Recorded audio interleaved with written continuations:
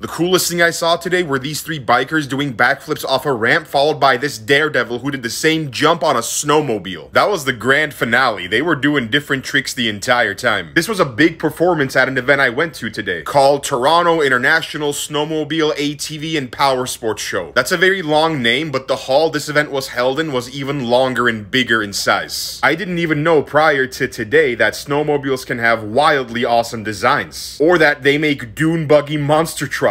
We're talking about a completely different breed of eye candy. I was slightly tempted to buy this truck, but that would set me back about 80 grand. I got something a little more digestible in price, this proper metal Mjolnir for 200 bucks. I've also been inspired to go snowmobile riding this winter. And a huge shout out to my friend Steven for inviting me here and for helping facilitate this event. Lastly, I give the crocodile meat sticks there a 9 out of 10 on the flavor scale.